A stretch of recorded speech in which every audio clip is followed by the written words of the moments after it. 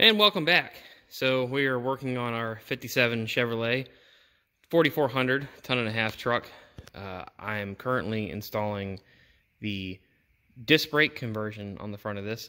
I went ahead and we got a power steering conversion and a disc brake conversion. Now, the biggest thing to realize about this is that all of these kits are designed for half-ton trucks. And both of these kits are classic performance parts, or CPP kits. Now, CPP says that these kits absolutely will not work on the big bolts, ton-and-a-half, I imagine 3/4 ton, 2 ton, whatever you name it. But I was determined to get a power steering and power brake solution for this vehicle that didn't involve hacking together 50 and 60-year-old junkyard parts, and I just couldn't believe that they were that different. So what we have here is actually a whole half-ton front axle and leaf spring assembly bolted right up to the ton-and-a-half 4400 frame. If you look in your 57 shop manual, all the measurements are identical as far as spring eye length, width, everything. It's a direct bolt-in. So that solves that problem. That means that your drag link and your tie rod ends and everything else bolt right up. This is a upgraded Chevy Duty tie rod, and then these are the modern tie rod ends with ball joints, modern ball joints, and then this is the same thing as a replacement drag link with modern ball joint ends. With greasable Zerk fittings and all that stuff. This is a direct swap. The parts are dirt cheap. I think that tie rod and tie rod end assembly cost me like $150, and then this replacement drag link was like $50 or $40 or something like that. And it all just literally bolts right up. Simple install. Didn't even make a video on how to do it because if you can take the old parts off, the new parts just go right in its place. What we're working on right now is the disc brake kit, and I stopped to take this video because I had an issue while installing it. First and foremost, the instructions that come with this are terrible. I have about $1,400 invested in the disc brake conversion and the power steering conversion, and this is what they send for instructions. One 8.5 by 11, not even double-sided sheet of paper that's been photocopied 300 times with pictures that you can't even. Actually, it looks great on the camera. Well, maybe I should use that to look at it. But pictures that you can't even see, and half the steps aren't even in here. It doesn't tell you how any of it goes together, which bolts to use where, what the assembly order is. This is as good as kindling, and it's honestly a joke. I think companies need to do better, especially to support the hot rodding community and the guy who's trying to do it in his garage. There's no excuse for this. It would cost $5 to put together a nice color booklet with instructions on how to do this stuff. Do better. So one thing I wanted to note on this is that if you are doing this and you have this issue and you are trying to figure out how to put this together, is that the bolts that come in the kit with the new caliper bracket replace your factory backing plate bolts as well as the spacers that are on there from your drum brake hardware. So you can pretty much toss all that. There's no need to take it apart. Even though it talks about doing it in these instructions. What you want to do is, the problem is there's 3 different size bolts. The short ones go up top on your caliper bracket, right here, left and right. Also, your caliper bracket, make sure the indent faces inward on either side. You can reverse this, and you can have this turned backwards. Once again, the instructions say nothing about the orientation. These caliper brackets aren't stamped left or right, so it's something you need to pay attention to when you're putting this on. The next there's another size bolt in the middle. It's the medium length bolt. That goes right here. that attaches the left side of the control arm to the spindle. And this is the one that goes through on its own. The caliper bracket doesn't go through here. You can use this to hang your front suspension parts while you put this on, actually. Finally, the longest bolt goes on the right side lower. This sandwiches the caliper bracket, the spindle, and your control arm, and then your nut. Now, once you at this point, you're ready to start assembling the brakes. Clean this spindle up as best you can. Use a piece of emery cloth, something like that. Some high grit wet sandpaper. Clean this up a little bit, polish it nice and good. Get some grease on it. When you get your kit, you're going to want to pull your rotor out.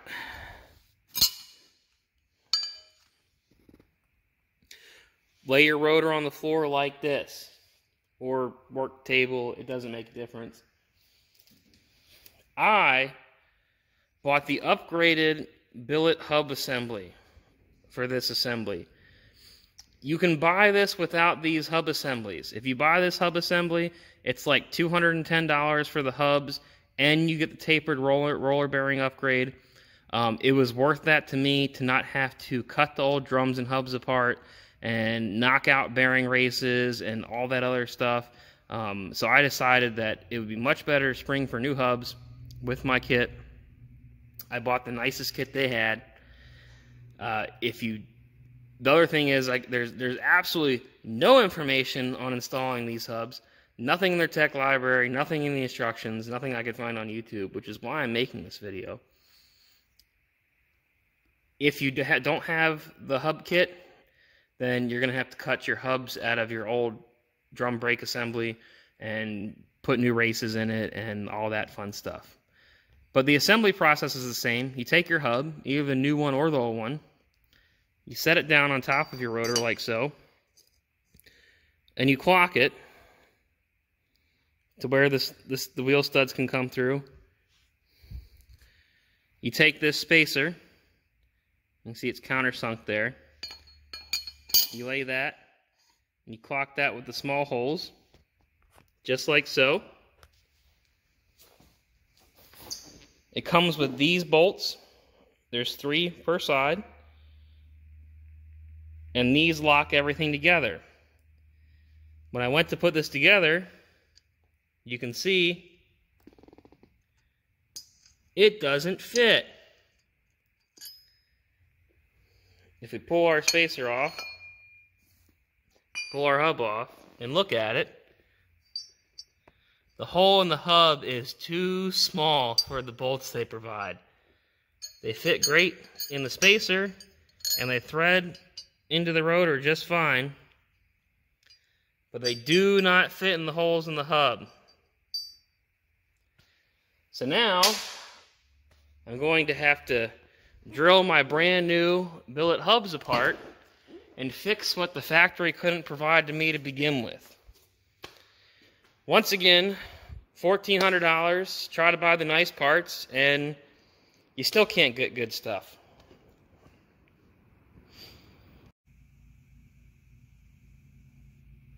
And we're back. So, as you can see, we've made some progress on this here. I've gone ahead and I went ahead and took the hub off and drilled out the holes in the hub for these 3 bolts here. I sized them up one size to match the shaft size of the bolt, and then I took a 1/2-inch drill bit and cut a little bit into the hub to basically act as a countersink, because these are countersunk head bolts, and the bottom of the bolt will hit the hub and it won't allow you to tighten all the way up. So you need to give it a relief cut this a little bit on top of drilling the holes out. So not only were the holes drilled the wrong size, there was no reliefs cut into it, or they weren't countersunk, so this whole plate could sandwich together. Went ahead and did that. I did reach out and contact the company to let them know the issues that I was having.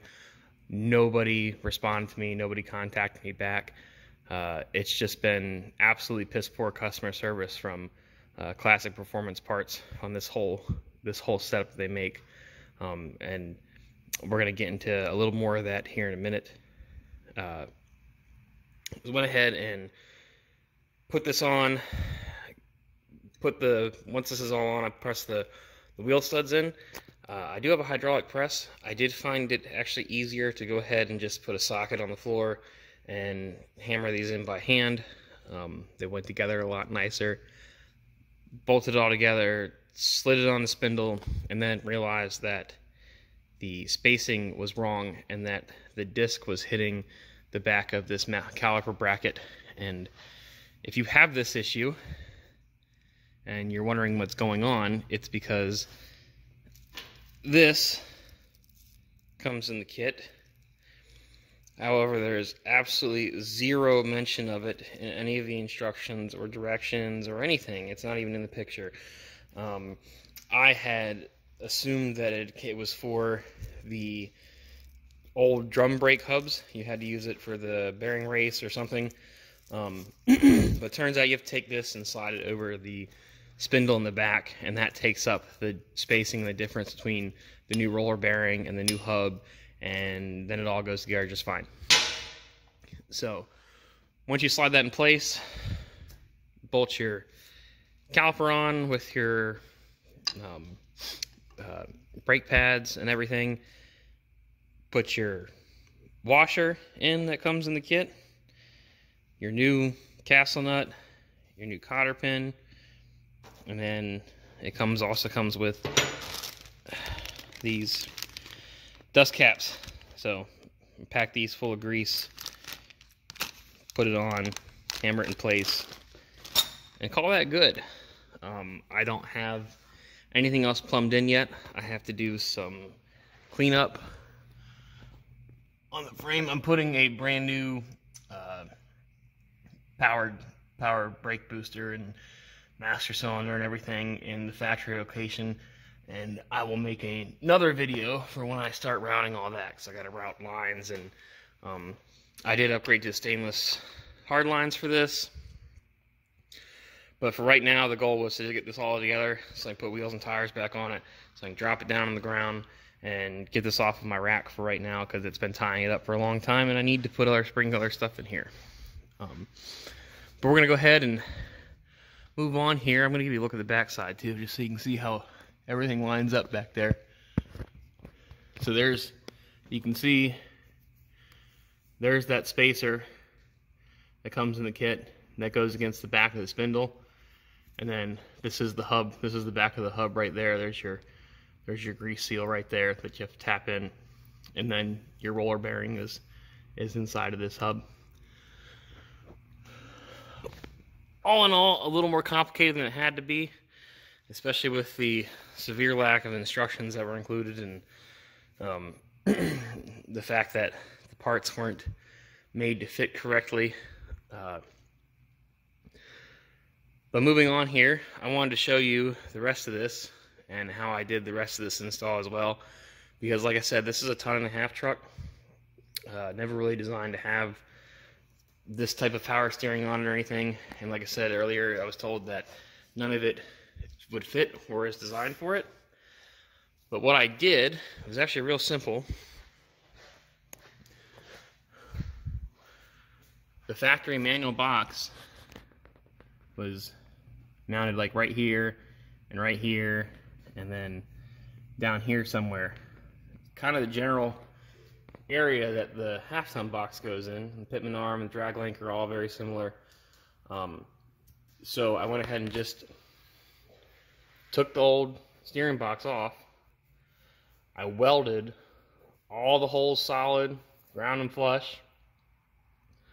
I took the new steering box, lined it up with the interior mount, and I had a friend sit in the cab when he brought the column shaft, the steering shaft through the firewall, and orientated it where it needed to be.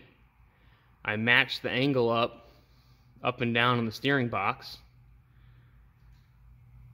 marked the holes out, took the steering box off, and then just drilled 3 new holes right here, right through the frame. Loosely mounted the steering box up. I didn't snug anything down, tighten anything down with it. Loosely mounted the steering box up. Cut the column and the shaft. And this is the factory. This is the factory column, and then the factory shaft. Just had to take some of the length off and clearance it in the back for the new rag joint. You can see I just put like a 45-degree cut on the back of that to clearance it for the shaft going up against the rag joint. Painted it all, and then the next problem was because this exterior column was mounted into the old box, and it didn't have this rag joint. It's a straight shaft all the way through. That left this loose up here, so it would flex up and down. It had nothing holding it really in place other than the 2 bolts in the column, and that just wasn't going to do it. So I went ahead, and you can see, and I just cut a piece of sheet metal out to match the hole in the firewall. I hard bolted the interior floor plate in through it instead of the sheet metal screws that it had. I went ahead and welded it all the way to the firewall, and then welded that plate directly to the column, and now it has absolutely no flex to it. I can rock the whole truck with it. It's now integral to the firewall. The only flex in it now is due to the rubber grommets up top, which is designed for anti-vibration purposes. So if you have one of these 1.5 or 2-ton trucks, and you're looking for an easy way or modern way of putting power steering and power brakes on it, put a 1/2-ton axle in it. Put a 1/2-ton axle in it. You can buy 1/2-ton brakes, which are more than substantial enough for this truck and way better than anything that it came with. You know, a lot of people just argue that, oh, you know, it's 1/2-ton stuff, it's not going to be substantial enough for this. It is way better than anything that was on it to begin with. Nice roller bearings, nice billet hubs, plenty of brake, and then you can buy the 1/2-ton power steering kit that they sell as well. Your column cuts the same, just like 3100s do or 3800s. All you have to do that's different is you need to take your old steering box off. You need to weld the holes up where the old holes were, and your new steering box will mount right in the same pad area. I mean, you can see the cutout where the old box is indenting there, where the old box was. Just need a second set of hands. That's really the big thing, is finding somebody who can, you know, get in the cab and help you line everything up while you make a template and marks on your frame and drill new holes. But worst case scenario, it's all steel, so you can always re-weld holes, you can always re-drill holes. That's the beauty about working with old steel and old iron, is it's always fixable, and it's not hard to make it look nice either. So that brings me pretty much to the end of my tips and tricks and install. I said I haven't seen anybody actually do this to one of these trucks yet, or, you know, document it at all, and I was having a hard time really finding out how to do it and put the order together. So I figured that if I have some time, I'd shoot some video here, and at worst case scenario, if you can watch this and you have a frame of reference of kind of where everything goes. That was my other issue. I took this apart 3 or 4 months ago, and kind of couldn't remember how everything went back together. So if you could even use this video for that, just to know the alignment of everything. Outside of that, it's really just a matter of putting all your nuts and bolts back in, torquing them down, putting your grease fittings in, greasing it all up, throwing your wheels and tires back on, and that's really about it. So join us next time, where I'm going to show you how I mount the brake booster and the brake master cylinder up and plumb that in, get the line set and everything else like that. Actually, in between that, I have to put a piece in this floor in here I took the old fuel tank out, and it's rotten behind there, so I'm going to go ahead and cut some sheet metal out and put a new piece in there. So that might beat putting the rest of the brake system in. But either way, we're still working on the truck. The truck's still getting worked on. We're still making progress on it. It hasn't gone anywhere, I promise. If you like this video, or if this video helped you out, please drop a comment down below, or if you consider subscribing, I'd really appreciate it as well. That helps. Give it a like. If you have any questions, I'd be more than happy to answer them. You can email us at wheelsforgotten@gmail.com.